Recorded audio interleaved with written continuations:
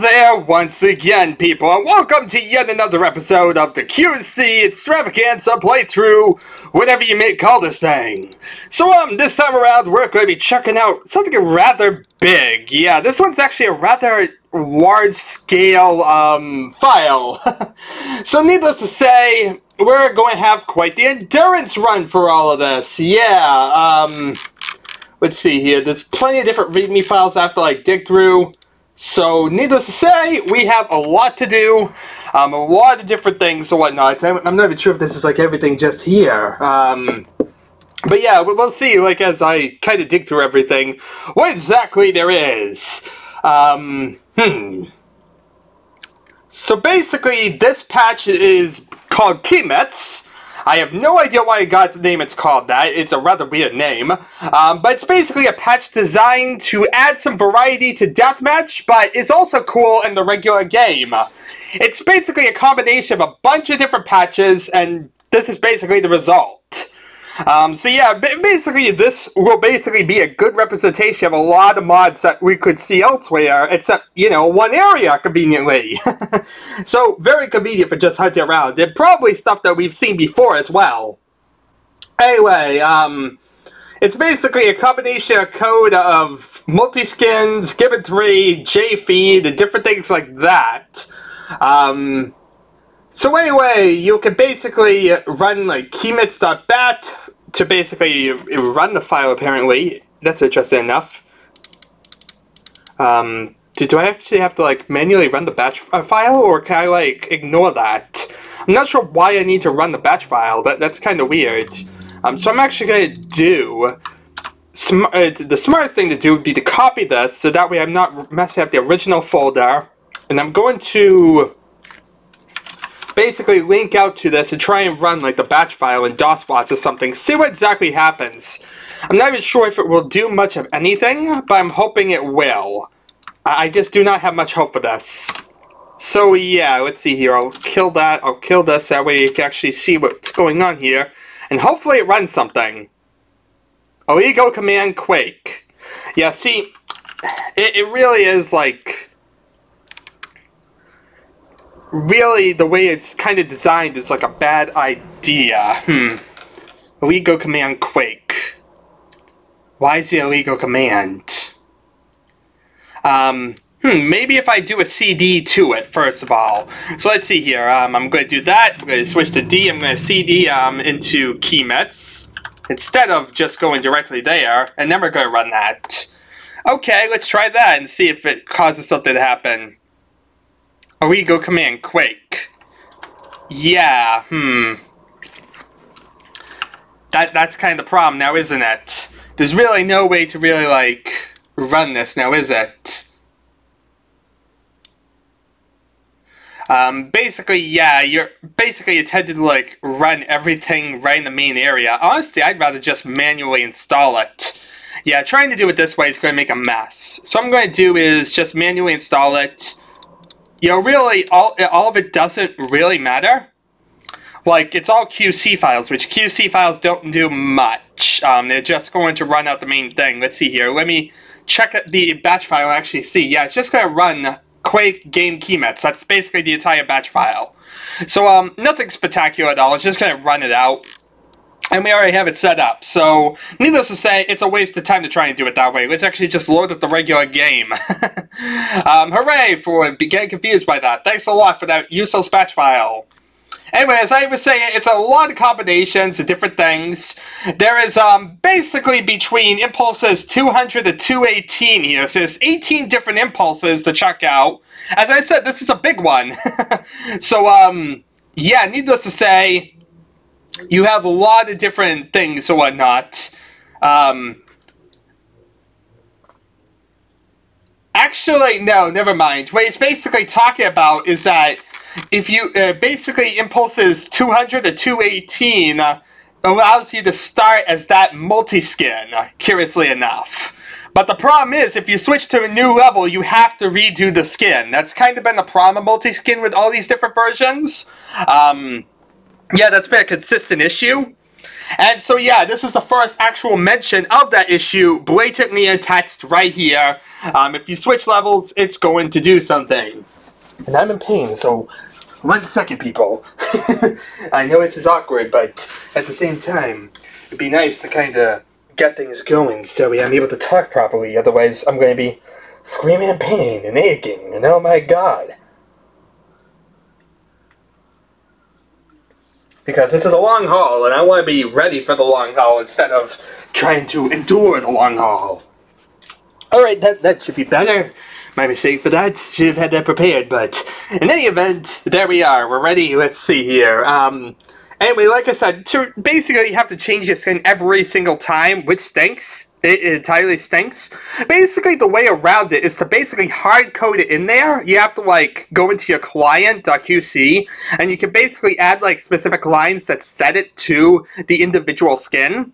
Of course, the problem with that is you have no way of, like, manually changing the skin in-game. It's hard-coded to whatever it is. So basically, you lose the ability to have choice, but you get the skin that you wanted. It kind of stinks that you have to compromise like that, but there you are. So yeah, needless to say, not exactly the nicest, but yeah, that's a thing. And yeah, multi-skin is a big feature of this one, but we don't really care about multi-skin because you can't even see it anyway. And I've shown off, I believe, multi-skin in the past. If I haven't, really, it doesn't matter because it's just kind of like it's a scrollable list. But yeah, let's see here. You also can use impulses 198 and 199 to change skins at will. So yeah, you can basically toggle between the two different ones using he basically recommends you use the square bracket keys to do it. And actually, yeah, that's actually a pretty useful one because that's really out of the way. I was always using like my G and H keys, but that might make even more sense. Though now it doesn't really matter because I kind of got rid of the hard coding. And yeah, I just basically set up what specific skin I want. So yeah, he'll be adding various things as new things come out, and he actually will develop some of his own stuff. In addition, he's marked some lines of code that, if you run them out, will enable the Impulse 9 cheat in Deathmatch. However, since the server controls it, that means that everyone can use the cheat. It's really kind of pointless as it takes all the fun out of the game, but it's nice to know. And yeah, Impulse 9 in a deathmatch, that's kind of useless for the server because really deathmatch intended stuff really doesn't matter server-wise. Because really my server is pretty much entirely co-op. I don't even think we do deathmatch games. So, needless to say, I'm not really like looking for like different stuff like that.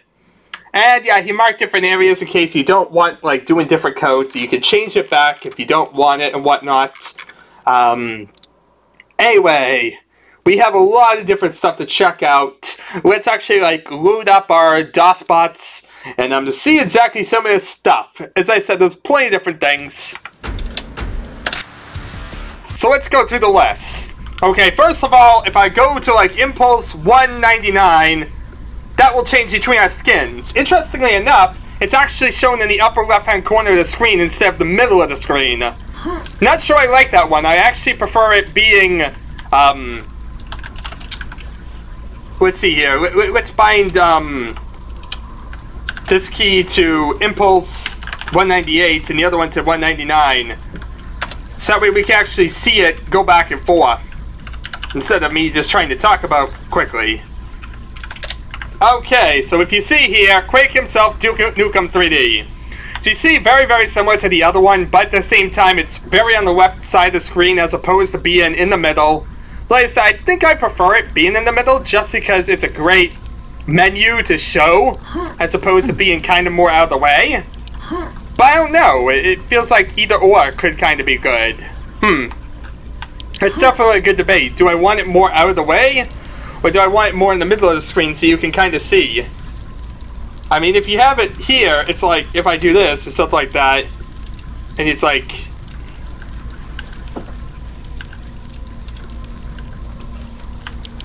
Man, I guess this works fine. You know, you get the ability just to have it shown right on the console side as opposed to being a message in the middle. Because the problem with messages in the middle is, say you have something like this, you can't exactly see the message when you're doing something like this and have this message up.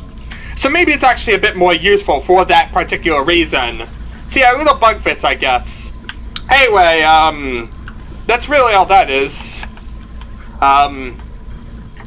Anyway, this is basically the first thing this guy did in QC, so it may be very lame. Anyway, he then shows how to do it, and yeah, if you don't want it, there's a way to like just decodify it out. But yeah, this is a little interesting feature apparently. You know, God, there's a fly on my screen. Why is there bloody flies in this room?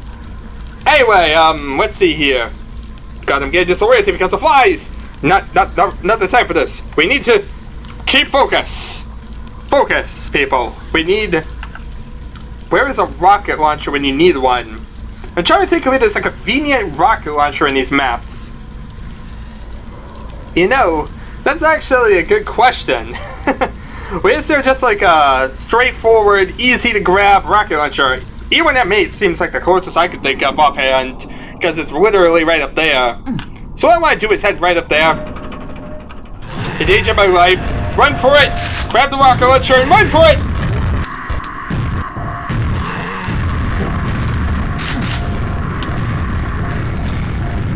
And here we are! To see, when you shoot the rocket launcher, it shoots fish now! Yes, people, that's the big difference. It basically modifies the rocket launcher, so instead of rocket projectiles, it shoots rockfish. Because... reasons! It shoots rockfish! Look at that, fish! It shoots fish for some reason.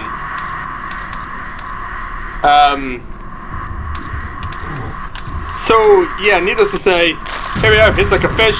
You shoot the fish or something, and go fish! So as you see, just very simple, it just changes the projectile. Otherwise, not really the biggest of changes in the world. Very, very pointless change. Unless you want to shoot fish for some very strange reason. You know, this is basically known as a super duper wacky fish blower. Whatever God's name that means. But yeah, there we are, super duper wacky fish blower. Swim fish! Swim in the lava! I believe in you and your ability to swim! Okay, so let's see here. You can also press like certain keys he set up for config to basically do glide in all weapons and all that. You can snipe, of course. You know, that was set up in this config file. He hopes to get a fish to swim while flying through the air. Instead of it spooning sound when it hits a target, it makes a nice little splat. But neither of those exists in this version. So really all it is just a little projectile change. Not the biggest thing in the world. But as I said, that's pretty much it. So yeah, we have our multi-skin, which has been modified and is updated. This is actually like a newer version. As you see, there's 32 skins now, as opposed to 18. So it's almost like double. You know, not exactly double, that would be like, a couple more. But at the same time, it's getting up there, you know. It's a pretty decent number of new skins just to play with. And that'll definitely be nice to add to the multi-skin area of the wiki. Anyway, as I said, shooting fish, very, very pointless. Not a very big feature. What else is there? We have shooting fish. We have multi-skin. Let's see here. We also have, let's see here. The next thing we should probably check out is this whole fiend thing. There's basically something called the Fiends pentagram, which is a modification to the original Quake 1.01 Quake C code. It basically makes the pentagram of protection into the Fiends pentagram. Picking up the pentagram will change you into a fiend. Your fiendish body will burst forth from your old body, spraying chunks of it everywhere. You thought fiends were tough when AI controlled? Wait until you see them in deathmatch. Learn to fear them. Better yet, learn to hit them with a rocket. Ooh, so we can actually become a fiend. So yeah, this is version 1.1. Basically, it just fits an error which would cause the ads to not work properly. Anyway, let's see here. You can install it, blah, blah, blah. I don't really care how to install it because we kind of got it installed. Anyway, before we actually really begin, we have a bunch of different little details. And oh my god, I hear an ogre. That's probably bad news. But that means we have a victim! A victim to murder as a fiend. Let's see here. You need to have the registered version to play using this mod, of course. The shareware version can play on the server using this mod with no problem. Anyway, the fiends are hard to hit. Make yourself a moving target. Jump a lot. This is the preferred means of transportation when you're a fiend. You can hurt people by jumping into them. Note that jumping makes a fiendish snorty sound that anyone nearby can hear. Don't jump if you're trying to be sneaky. Fiend swings are kinda slow, but painful. Hidden attack will make you swing if you're a fiend. You can tell if you're swinging because there's a soft swishing sound, and your view moves up and down a bit.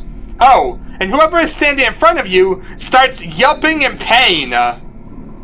Okay then, so that's apparently how we're going to attack and jump around. Good to know because our power-up lasts only a limited amount of time. Apparently it lasts though for 2 minutes. And of course if you want to become a fiend again, you're going to need to get that again. So let's see here. So here we are, we just gimped and now we're a fiend.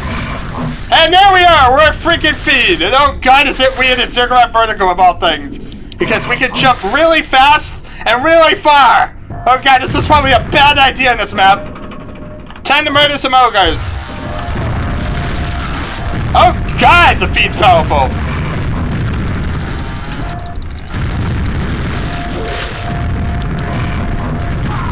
Of course, this is probably the worst map ever to do it on, so what I want to do is actually do it on some other map, just because this was a bad idea. And I want to see the Fiend's full potential. I want to see him like against a Shambler. So here we are. Now there isn't exactly a pentagram here, but there is a cheat that allows you to basically do it by using Impulse 254 apparently, which does the exact same thing.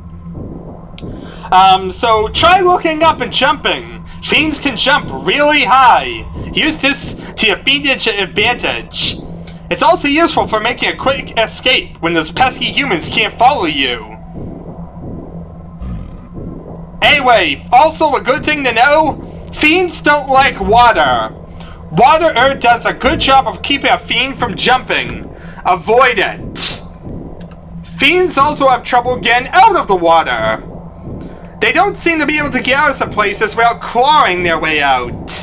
Some places you'll have to attack as you're trying to get out. Some have to do with the view height. If you know how to fix this, let us know. You fiend!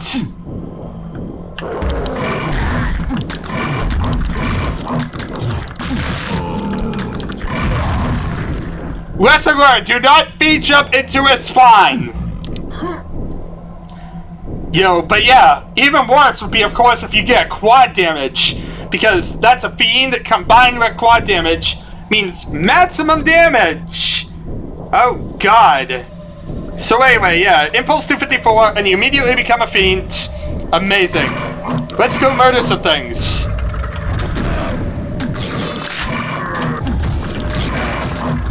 You see, just jump around like a maniac.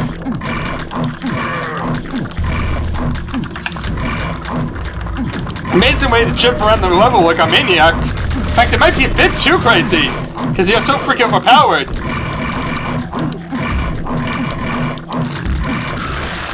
And there we are, just jump to feed.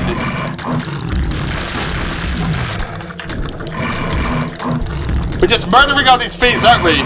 There we are, free armor.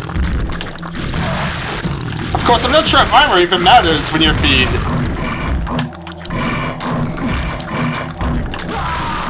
Amazing. But yeah, there we are. A bunch of different fiend combat.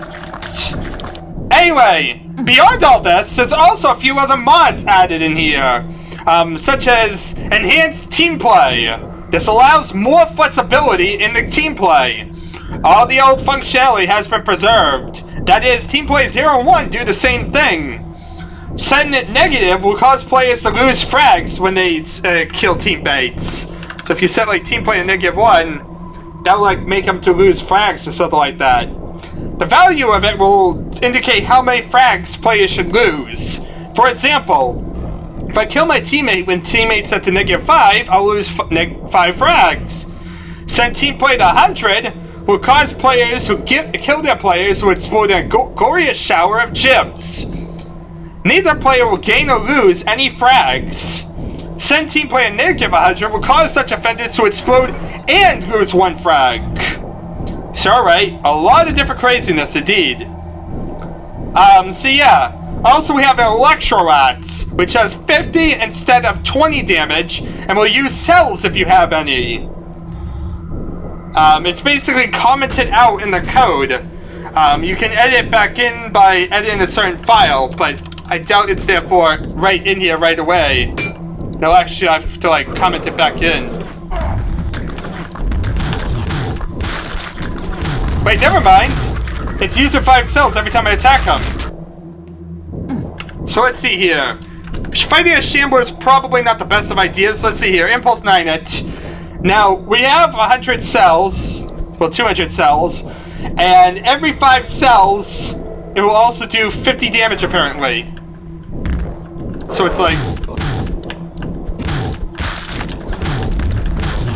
trying to cause damage to this guy. And there we are. Anti-climatic, because we do more than twice the amount of damage with the Electro-Rats. Definitely don't like that. I don't like having such an overpowered weapon. Fiend mode sounds like it could be a lot of fun. I mean, that's absolutely hilarious for trying to do, like, in Quake. But, you know, having such an overpowered thing where you can just massacre things so quickly, it's a bit overpowered. And definitely not good. Huh, are corpses solid now? Oh, what just happened? That's interesting. You can actually hack corpses up. That corpse actually required me to chop it to pieces. That's interesting. Wonder if that's for all of them.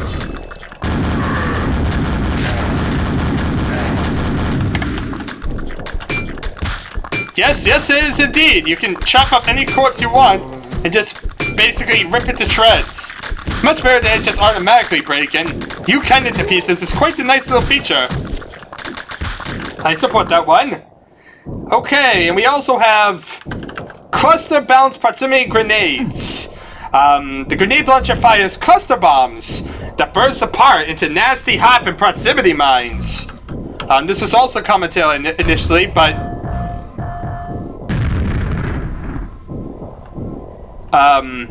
so yeah, this one seems to be the regular one. I'd have to like modify the code for this one to see.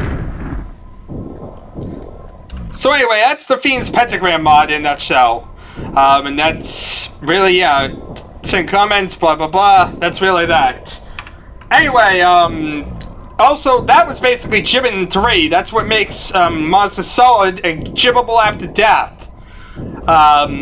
So yeah, the bounded monsters are monsters now realistic if you walk across them instead of having to jump. I mean, you can walk across them instead of having to jump over them. He play tested every single monster for this. Lots of work. Bodies can now pile on top of each other. Neat effect when you have a pile of dead bodies and you shoot a grenade into it. Boom and splatter. Lowers the amount of health for monsters after death. Way more gibs, especially zombies. Different gib combinations for different monsters. And crucified zombies can be killed, which we've kind of been doing already. I've shown that one off before. But yeah, specifically zombies in particular are a lot more gibbable. Interesting. Hello, friends! Have fish!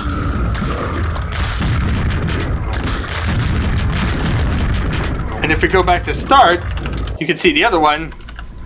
I probably should have just kept the same stuff, but oh well. Here, have fish! Amazing.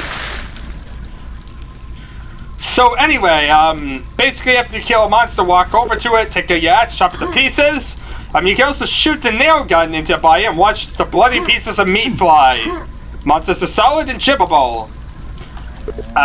So yeah, he can't really take any credit for doing the real coding. He's just beginning to learn it.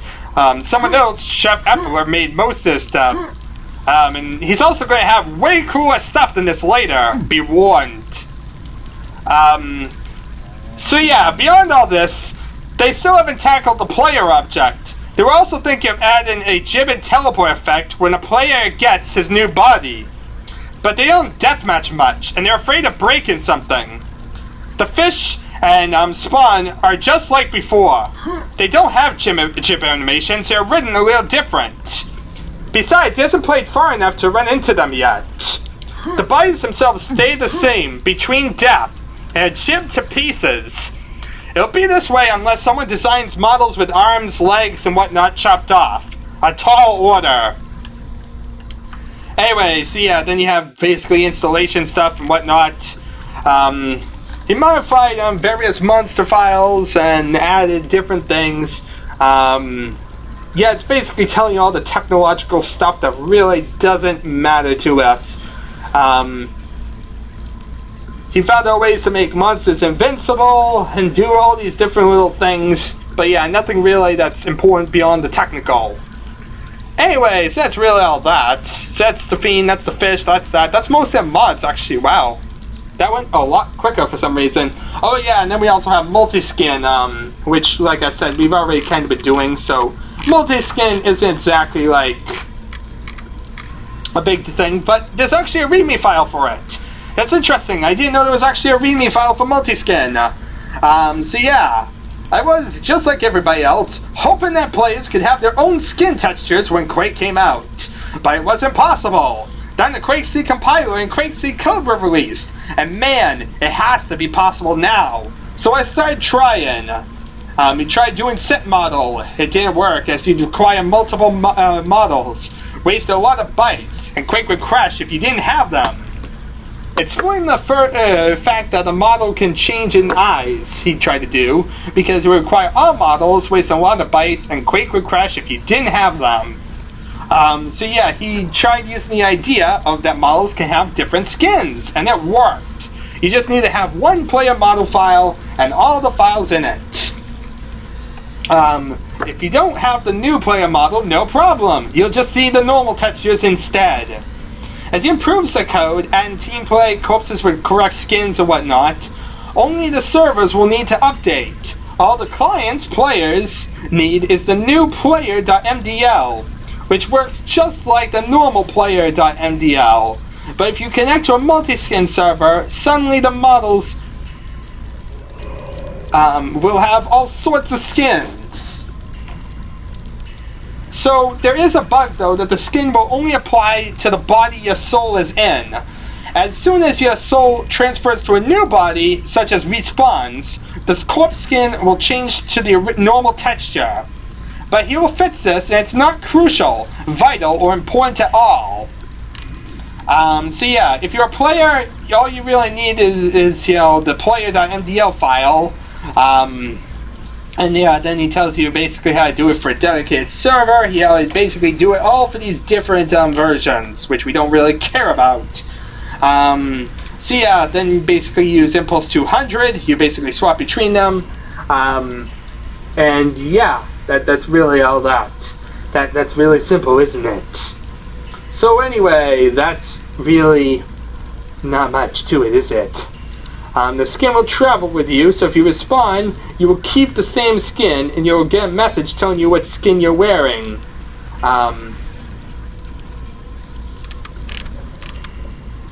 So yeah, basically, there's a list of different skins or whatnot.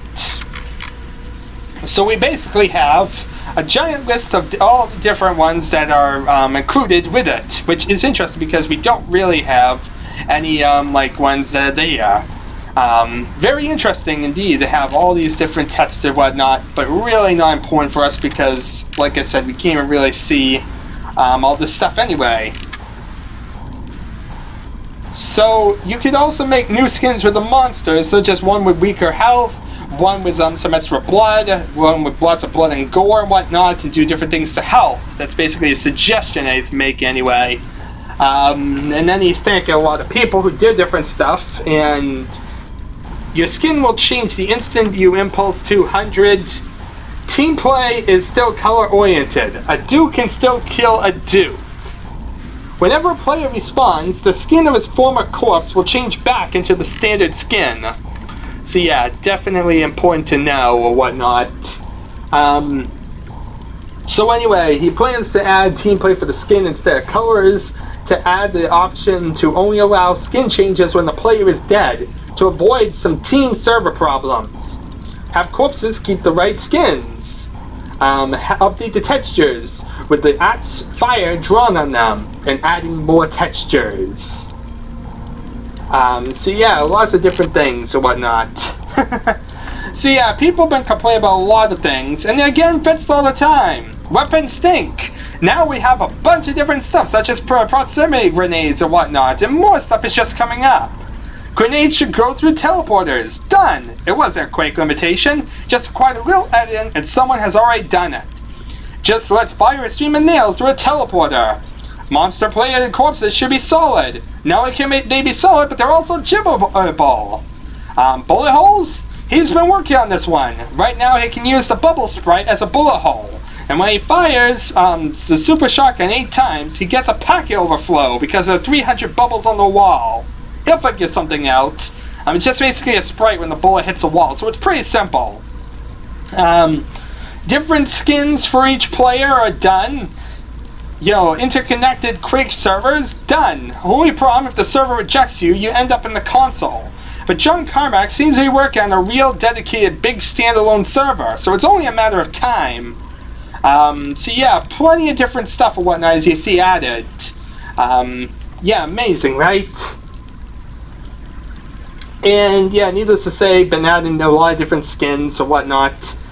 And yeah, basically both Client QC and Quake Weapons QC are clearly marked. Add all whatnot as you wish. Blah blah blah. And I think it would be best to stick to these textures for internet play, because then you can be certain everyone has the same skins. For local LAN parties, you can put your favorite skins into the model. So yeah, other than that, really not much. Like I said, multi-skin, we've kind of already been seeing that one. Anyway, really, yeah, that was a lot of reading for no real purpose, but at the same time, I had to figure out what exactly all this stuff is. There's just a bunch of different files, and live, as you see, is very useless, but that's beside the point. I thought there was a lot more to this than there is. But anyway, after getting my butt kicked a few times as the Fiend, 25 to -2 by my roommate, I decided the demon needed to be a wee bit tougher. Basically, all I can say now is you better kill it before it gets anywhere near you. And I changed the pentagram so it acts like a Mega Health bots. The main problem with the Fiend is that it doesn't have a long-range weapon. So against 3 guys with rockets, well, it needed to be tougher. An interesting side note is that the level ends with someone as the Fiend. Everyone who's not a demon or Fiend will see his arms and legs sticking out from that vantage camera angle. Kinda funny. The text with the multi-skin is cycling over and not leaving the screen. It gets annoying, so he disabled it. And he was planning to fix it for the next version. This was in 1.1, so in 1.2 hopefully he fixed it. Seems like he does. He would like to add various weapons, but the source code isn't in those. He'll have to contact the authors and beg it from them. Apparently he didn't really succeed now, did he?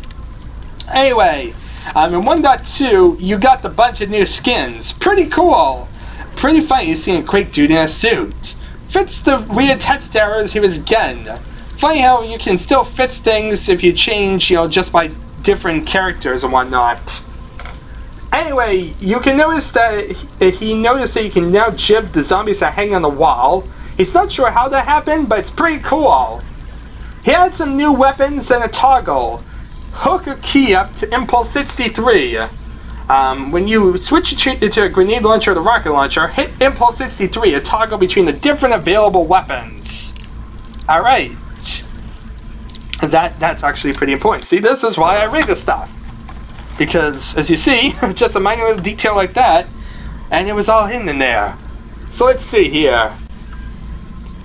So all you do is, now I want to bind like H to Impulse 63. And we'll have the ability to toggle between stuff.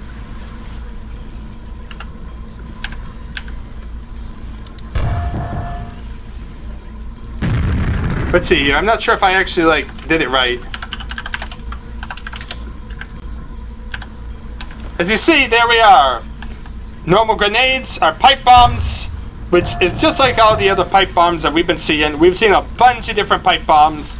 It basically set off using Impulse 62.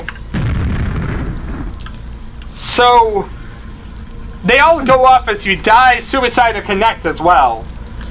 Anyway, proximity mine grenades are enabled, but aren't too hard to disable if you think they're too much for deathmatch. Remember, you can kill yourself with them just as easily. So let's see here. Proximity mines like this. Whatever that means. Oh my god! Oh my god, there are grenades everywhere! Dear god, this is crazy. Oh, the humanity of it all! Just grenades bouncing everywhere. Amazing. Okay, so that's dangerous. Anyway, that's that. We also have our normal rockets, which is our fish, and also drunk missiles for, it's basically like Rise of the Triad. If you've ever played that one, I never have. Anyway, there's code in there for them to be homing missiles, but it didn't work too well. It stunk for deathmatch anyway, so we made it go away. And there we are, freaking drunk missiles. They just go everywhere. As you see, they're pretty homing anyway.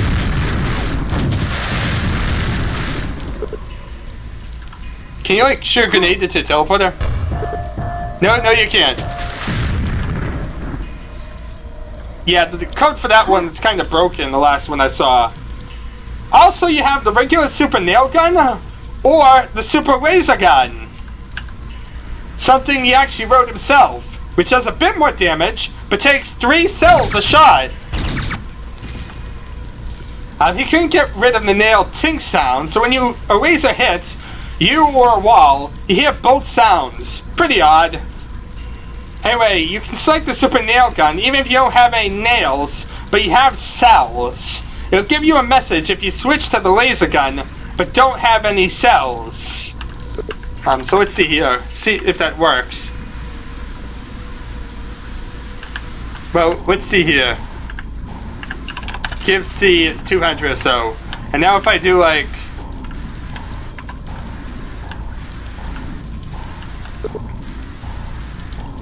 Let's see here. Then again, that's right. It's basically if you have like no nails, but you have cells.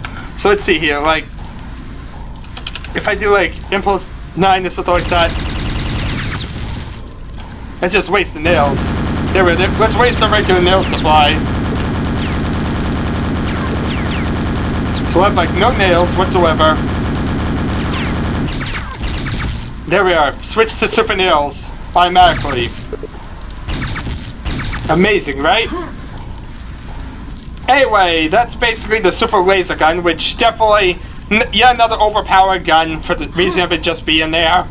Yeah, all these weapon modes really don't serve much of a purpose, and as you see, are really highly overpowered for single player. So he put in a patch that lets you fire through teleporters, but it was buggy. It would crash quick if you started level E2M1. It does it with the original patch, so it's not his error. Has to find a new one. This won't be finished without it. There's code in there for the kicking patch, but it doesn't work at all. Oh well, something else to fix. Anyway, there's also bits of bug that you could get more shells than you had, and you could actually get below 0 ammo and wrap around like 255 or 254. You didn't actually get that ammo. The bug was in the original game code for the super shotgun, actually.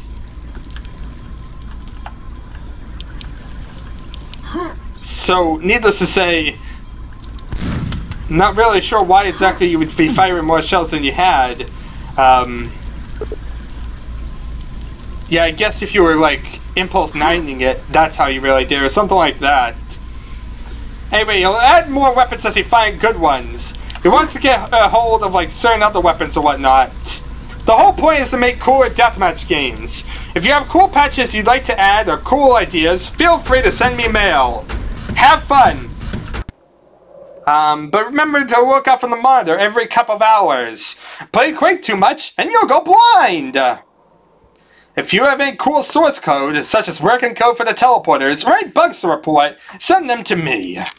Anyway, so that's really it, as you see. Plenty of different little features here and there. Not much that's actually useful. As I said, the Fiend thing, really freaking overpowered. All the new guns, just like most other gun things, are really overpowered as well. So yeah, needless to say, we already have, like, the kill zombies or whatnot. Maybe have the zombies gym more. I'm not really sure about that one or whatnot. But yeah, needless to say, most things just not really that useful.